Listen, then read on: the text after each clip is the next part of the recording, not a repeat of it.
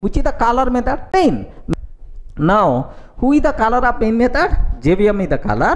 Now, what the JVM is going to do is, JVM delegate this responsibility to default exception handler. Default exception handler just print exception information to the console and terminate the program abnormally. Sir, in which format default exception handler will print exception information? Exception in thread, exception in thread main, exception in thread main. What is the name of the exception? Please confirm. Java.lang.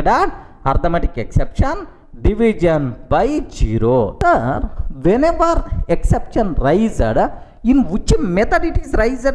doStuff method.